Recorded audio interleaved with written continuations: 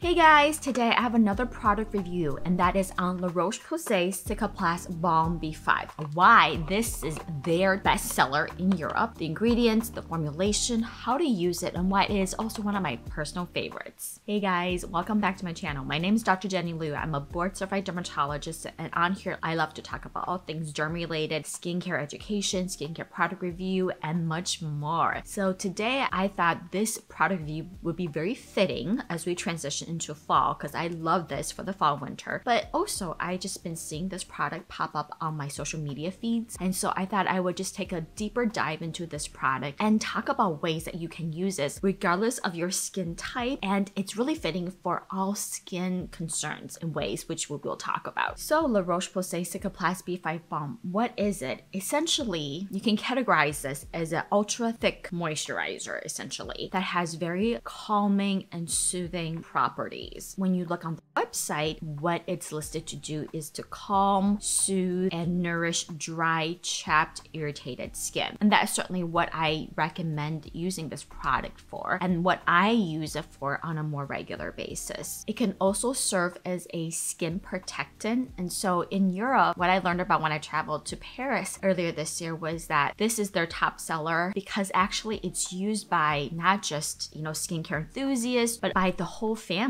And families will actually use Cicaplast as like a diaper ointment or diaper cream to either treat or prevent diaper rashes, which I thought is really unique and interesting, and certainly something that I haven't routinely been recommending to my patients, but certainly that can be a great option here with its ingredients listed. Now, when you actually look at the packaging here on this box, it actually lists all the ways that you can use this, which is helpful. So you can use it on your face, on your lips, on kids as young as 1 week old, arms, elbows, dry and cracked hands and feet, and much more. So that is really the primary purpose of this ointment, is just really as a great ultra thick moisturizer that can be soothing, calming, and healing, and also can serve as a skin protectant. So this is a very rich, nourishing cream. When you first put it on, it's not pasty, but certainly ultra nourishing and heavy and thick. But as you blend that into your skin, it starts to kind of really quickly absorb into your skin, and you would be surprised, given the initial thick texture of this balm, how quickly it absorbs and how tacky free and non-sticky it feels once you give it a minute to settle into your skin, which is why I think this balm is super popular, because it gives you that instant nourishment and hydration, but without feeling extra thick and sticky and shiny and heavy, and why a lot of individuals would have a better time tolerating this product compared to, say, petrolatum in areas like, say, on their face where they may not want that greasy, shiny look, or say in body fold areas where that petrolatum stickiness is just uncomfortable. So when you actually look at the ingredients and formulation, it makes sense. What it contains are vitamin B5, so panthenol, and that is a vitamin we know has soothing, wound healing, and skin protecting benefits. Furthermore, it contains shea butter, which again is very nourishing, and I think that is what gives this balm or moisturizer that rich and nourishing texture. It also contains ingredients that act as great humectants and emollients, including glycerin as well as 1% dimethicone. And then it contains a very popular ingredient, madecassoside, which is an active compound derived from centella. And we know that centella is a great ingredient popularized by K-Beauty, but we find it now in many ingredients here in the US that has very calming, soothing, and wound healing properties. And then in addition, it also contains La Roche-Posay's thermal spring water, which we know is great for supporting the skin barrier. But another ingredient that I find to be very fascinating that's present in the formulation is zinc gluconate. So zinc gluconate is predominantly used in acne formulations, and we know that it has anti-inflammatory and antimicrobial properties, and often in the setting of treating acne, it helps to control sebum and helps to reduce the bacterial burden and the presence of inflammatory acne. And you can certainly find zinc gluconate in lots of different brands, and the one that really comes to mind right now is, I believe, in Cetaphil's like Derma Pro line. And so zinc is also another ingredient that's very helpful, and I think this is why, as a side note, I'm seeing this being used by individuals with acne prone skin, which is not the first thing you think of in healing and helping with their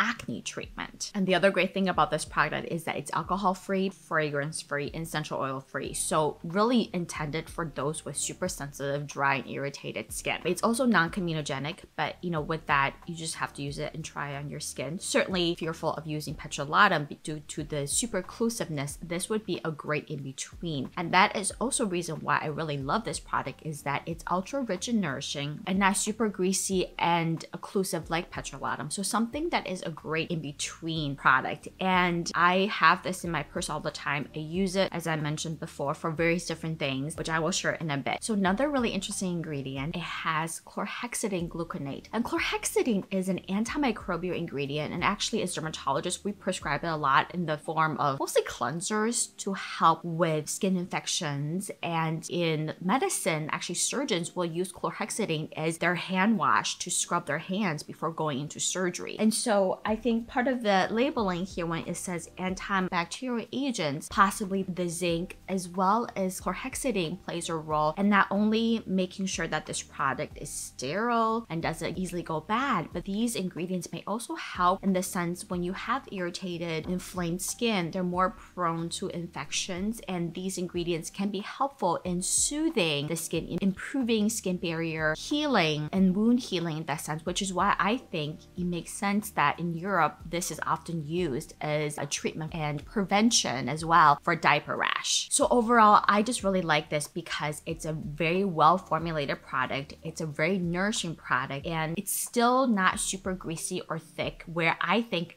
all skin types can benefit. And here are ways that I personally use them myself and how I recommend to my patients. Number one, if you have just very irritated skin, those individuals with really sensitive skin, and or say you're on isotretinoin or Accutane and you're getting really dry and chapped skin, you can certainly just use this as your facial moisturizer. Maybe not every night because that can be too much, but certainly on days when you need it to help your skin heal. Or you can use this to spot treat areas that are eczema prone or that are dry and flaky, whether it's because of eczema or due to your Accutane treatment. But this is a great moisturizer for the face and or for the body in a way. It's just a small tube. I don't recommend it using every day as your body moisturizer because certainly you would go through that very quickly. But to spot treat like dry flaky areas, and also say to use on your hands for dry cracked hands and feet, and also to kind of coat your nails, the cuticles of your nails, to help to hydrate and to soothe your cuticles so that way your nails grow healthy. That is one way of using it. It's just like a more intense, rich moisturizer. I also find this product to be a great one if you're just starting on a topical retinoid, especially prescription strength, and you're having a really hard time with the dryness and irritation. You can use this product as your moisturizer, like either before your retinoid or over it, to kind of reduce that irritation, like serving as a buffer. Certainly, you can also use this to kind of protect areas of your face before applying your topical retinoid to reduce irritation. You guys have probably seen dermatologists recommend putting petrolatum on the corners of the eyes, nose, and mouth to really reduce the likelihood of tretinoin getting into those crevices or concave areas to lessen the irritation. And certainly, you can use this cream like that as well, especially for individuals who are, like, say, for example, prone to milia around the eyes, and you may not want to use something like petrolatum where it's 100% occlusive. This moisturizer would be another great way to help to protect the skin against tretinoin irritation. Another way of using it is to soothe your lips. I know we think of, chapstick as more balmy-like, like wax-based balm-like, or say, petrolatum-like, but this is another great one to use to kind of calm and soothe and hydrate dehydrated lips, and certainly something I recommend using. So we talked about how this can be a great healing balm. Again, with diaper rash, certainly you can use it on kids, but if you are prone to getting irritation, especially in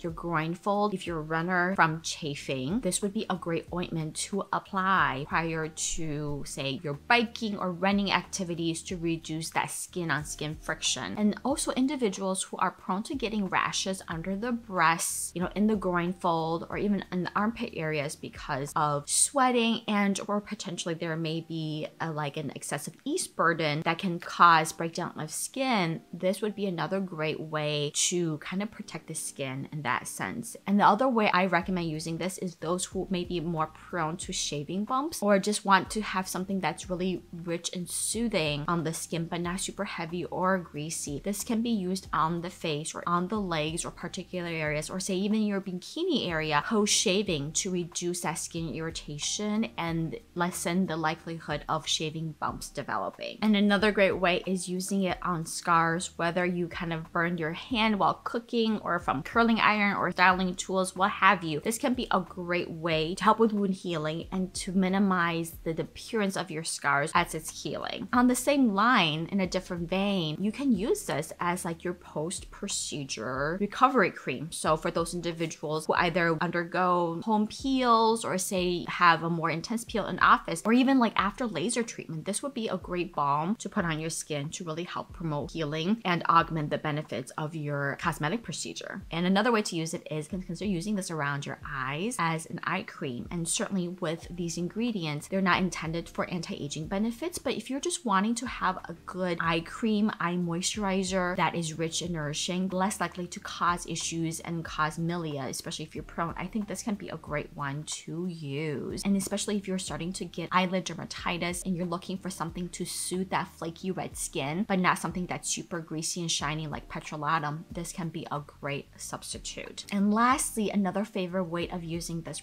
product is to use it for slugging. Now, we talked about slugging in the past and how it can be a great way to help your skin barrier heal, or just do a few times a week to really get that healthy, radiant skin. Now, traditionally, obviously, slugging is done with petrolatum, but some people may not enjoy using petrolatum because, again, it's very occlusive, it's very shiny and thick and sticky, and especially if you're oily skinned or prone to acne, you may not want to be using petrolatum. But the Cicaplast Balm is still rich and nourishing enough that it can give you kind of that benefit of slugging, which is basically to prevent transepidermal water loss without having that heavy, greasy, and tacky feel. Alright guys, I hope you found this review helpful. Comment below and let me know if you have tried this and what are your favorite ways of using Cicaplast Baume B5. Again, if you have other products that you would like me to review, please comment below and I will see you guys next time. Thanks for watching. Bye.